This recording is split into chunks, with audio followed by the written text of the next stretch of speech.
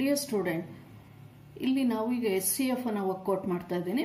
We know all that is there are two methods, factor method and division method. So here there is a problem.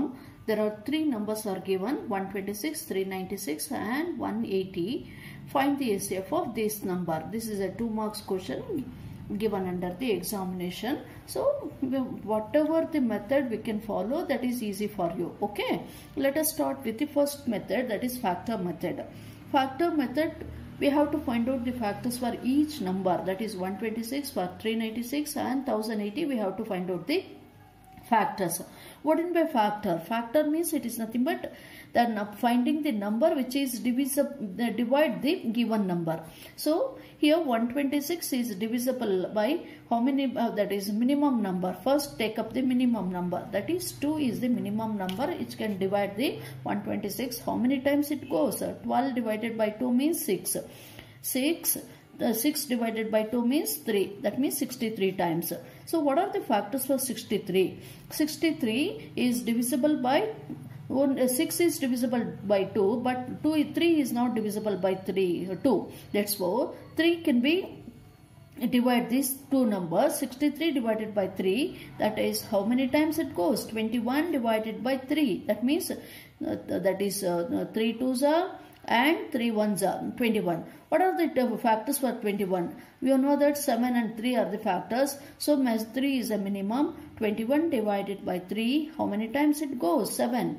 That is 7 times only. So what are the factors for 7? There is no factors for 7 because 7 is a prime number, only 1 and 7 itself.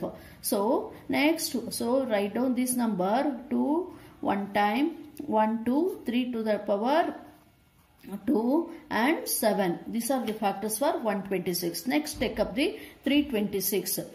396 again find the factors. Here this is also divided by 2.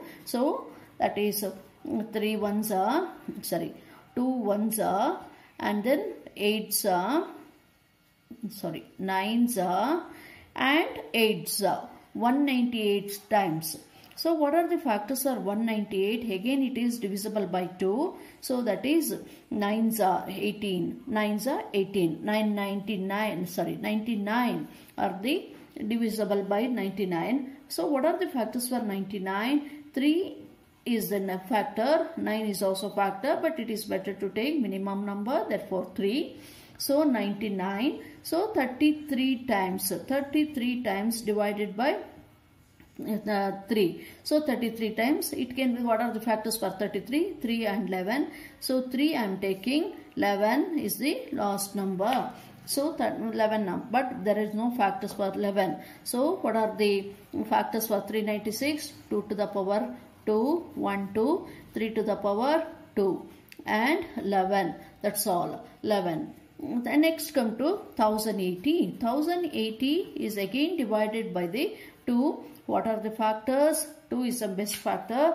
5s are, 4s are 0. 540 times it goes. So what is the factors for 540? Again it is divisible by 2. That is 2s are, 7s are and 0. 270 times. What are the factors for 270? 3 and 9. So 3 I am taking minimum. So 3 9s are 0. Next 90 times. What are the factors for 90? That is 3. 90, that is 10. That is 3 3s are divided by, again 30 divided by 3, 10. And 10, what are the factors? 5 and 2. I am taking 2. Again that is minimum, that is 5. So last number is 5. There are no factors for 5.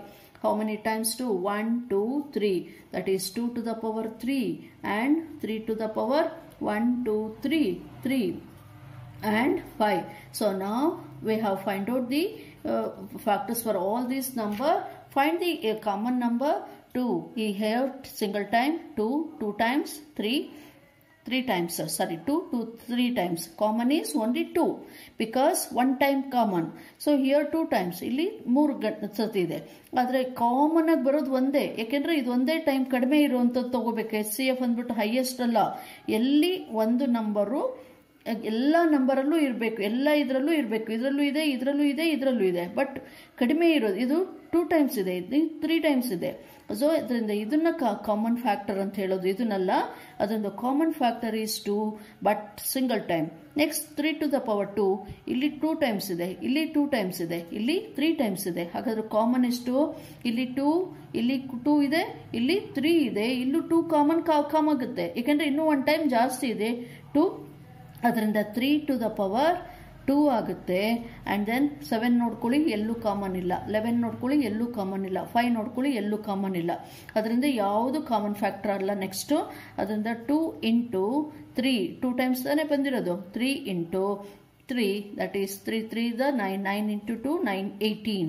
So 18 is the HCF of this numbers. HCF 18 ಆಗುತ್ತೆ ಇಷ್ಟು ನಂಬರ್ಗೆ.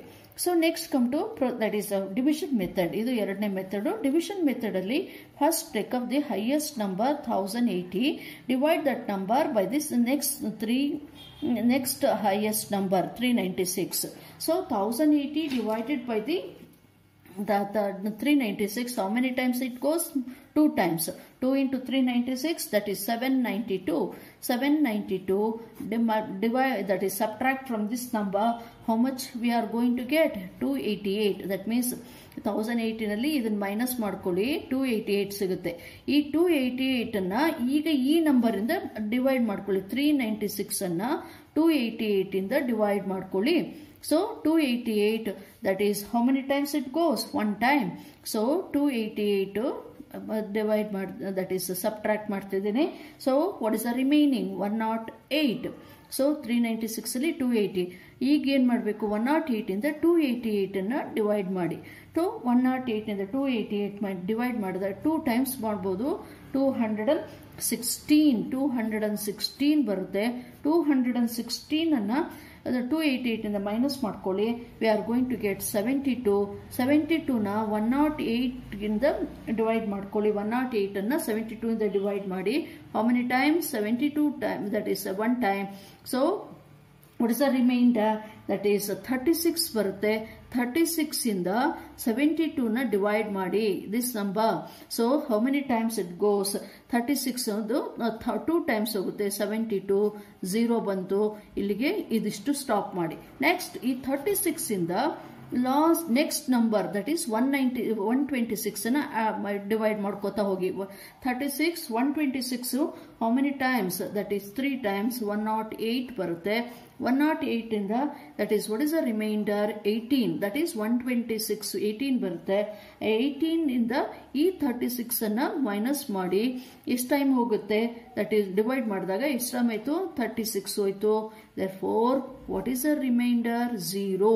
So this is the last ಏನ್ ಬಂದಿದೆ. This is HCF. Here also HCF is 18. So remember, ಯಾವುದನ್ನು ಬರಿಬೇಕು? ಇದನ್ನು ಬರಿಬೇಕು. This is 18. So ಯಾವುದು ಲಾಸ್ಟ್ ನಂಬರ್ 0 ಬರುತ್ತೆ. ಸೊ ಫಸ್ಟ್ ಇದರಿಂದ ಮಲ್ಟಿಪ್ಲಿಕೇಟ್ ಡಿವೈಡ್ ಮಾಡ್ಕೊಂಡು ಹೋಗಿ. ಇಲ್ಲಿ ಫಸ್ಟ್ 2 ನಂಬರ್ಸ್ ಡಿವೈಡ್ ಮಾಡಿದ್ವಿ. What is it? 36. ಈ 36 ಇಂದ 126 ಅನ್ನ ಡಿವೈಡ್ ಮಾಡಿದ್ವಿ. ಯಾವುದು? ಥರ್ಡ್ ನಂಬರ್ ಅನ್ನ. 126 ಹೌ ಮೆನಿ ಟೈಮ್ಸ್? 3 ಟೈಮ್ಸ್ ತಗೊಂಡ್ರೆ 108 ಬಂತು. ನೆಕ್ಸ್ಟ್ ಎಷ್ಟು ರಿಮೈಂಡರ್? 18. ಈ 18 ಇಂದ ಈ 36 ಅನ್ನ ಡಿವೈಡ್ ಮಾಡಿದ್ರಿ. ಎಷ್ಟು ಟೈಮ್ಸ್ ಹೋಯ್ತು? 2 ಟೈಮ್ಸ್. ಸೊ ಅದರಿಂದ ಇಲ್ಲಿ 0 ಬಂತು. ಸೊ ಏನ್ ಲಾಸ್ಟ್ ನಂಬರ್ ಉಳಿದಿದೆ? This is 18 is the HCF. ಇಲ್ಲಿ ಏನ್ ಬಂದಿದೆ ಆನ್ಸರು ಅಷ್ಟೇ ಇಲ್ಲಿ ಬರ್ತದೆ. Remember, not 2 is the HCF ಅಲ್ಲ, 18 is the HCF. This is under division method. That's all.